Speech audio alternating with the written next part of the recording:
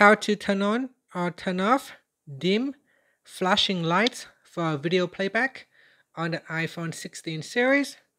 First, let's return back to the home screen by swiping up at the bottom of the screen. And from the home screen, tap on Settings. Now in the Settings page, we scroll down and then tap on Accessibility. Next, we scroll down and tap on Motion.